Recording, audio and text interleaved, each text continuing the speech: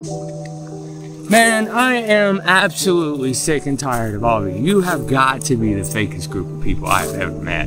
In my short journey here, have I begun to discover how quickly the veneer, the facade of filters wears off when you get to know an individual.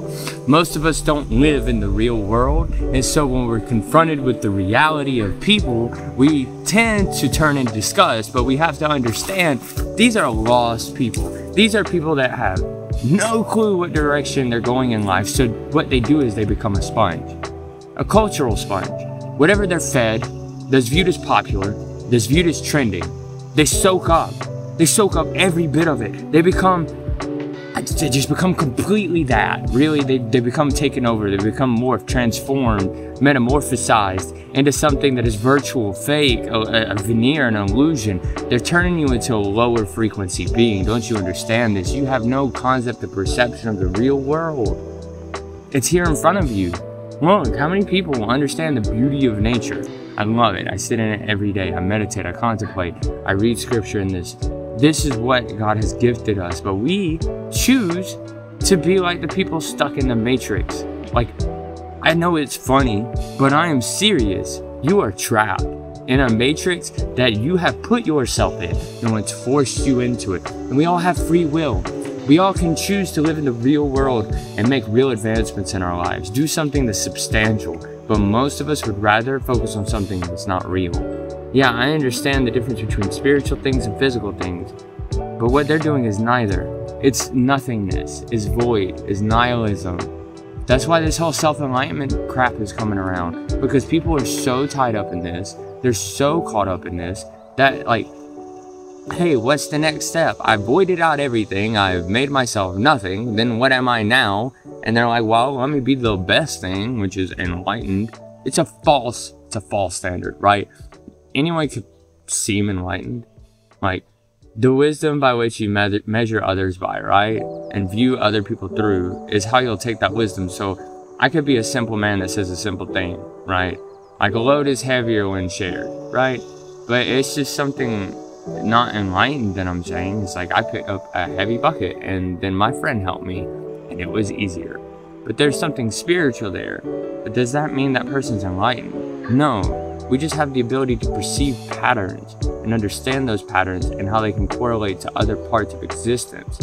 But when we sit there and focus on ourselves being enlightened, we never truly transcend the limitations that we have. We become further trapped by them because we justify those limitations or are things of elevation that other people don't understand, that other people criticize because they're not elevated. See, that's where the trap is. Then you start viewing yourself as inflated than your actual status. Yeah, if you're doing good at something, take credit, like do your thing, right? Like, you're a hard worker, be proud to be a hard worker. But don't think yourself a harder worker than you are. Many people do. You know, we've been in a society where I work a bunch of hours, but I try to skim through and do as little work as possible while seeming to do the most work in front of everybody. And it all catches up because now look, everything that we have that was maintained by this generation of people that are like, yeah, I work hard, I do road work, but then like you drive by people doing road work, and it's not just in the past couple of years, it's been for a couple decades now, just standing there, doing nothing, talking, smoking, and it's sad because the reality is, like, they could have been done, but they wanted to milk hours, money, finances, and weren't diligent. And so guess what? They overdrew from something that now we can't even afford to fix our roads because they've inflated the time and the labor and the expectation of all this stuff so high that there's no way they could possibly keep up a tax threshold to support and fund these things. It's impossible. It's impossible. So, like, what do? Do we start taking more responsibility and, like, when I go work a job, I'm going to do it to the best possible ability? And yeah, I know I'm making somebody else money, not myself.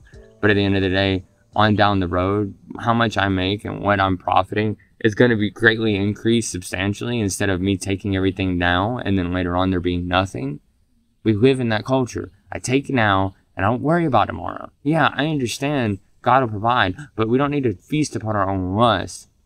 I went on. I'm just tired of the fakeness. You have all been fake. I don't care who it is, myself included. I'm just being honest with you. You can hate me, you can troll me, I don't give a dang. I've been through more stuff in my life than any of you could possibly ever know. And whatever little words on social media bother me none. I laugh. Every time someone thinks they said something that could possibly hurt my feelings, I laugh because it's so ridiculous. It's like, I've been seeing clips from Seven Deadly Sins, Escanor, right? He's like, I don't fear you. How do I fear? No. I'm not angry with you, right? I'm not even angry with you. How do I anger someone? How am I angry at something I pity? Sorry, I'm stumbled through all that, but that was just like, I think I needed to say it. Like, when we feel bad for these people, like, they're trolls, they don't mean anything. You're like, oh, that's a sad person, that's their only enjoyment, is it they get to say a mean thing on the internet. I'm impressed with you. I can say mean things on the internet too, and I can be pretty funny about it. So I hope you enjoy the show. It's going to be great. Keep joining the ride. Let's see where this goes. Thank you. Have a blessed day.